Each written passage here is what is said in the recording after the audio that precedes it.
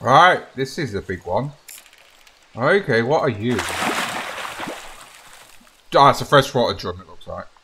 No, no good. Jeez. I have to laugh at them sometimes. Right, I'm going to actually put the pearl barley again in. Got to run out much left, jeez. Why? It's annoying. Why can't we have more slots for them? Like, it'd be good if we could carry it up to 200, like, of each things when it comes to the loose bait, if you know what I mean. Like, the corn, the ballies, and, you know, the hot dogs and obviously the pearl barley stuff.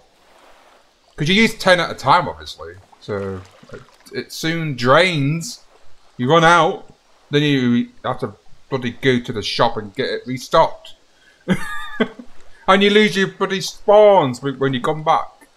Because it resets everything.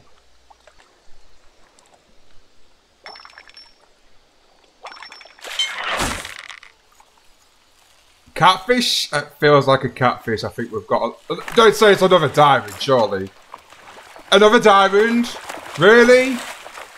I think it might be. Yes, it is, because the diamond thing came up.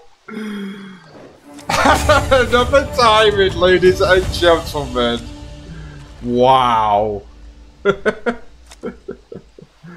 So yeah, I'll show you again the location of where we caught this. This might be a separate video to the first diamond of the catfish that we first caught, because I need content. But yeah, there we go. 5 hook, red worm.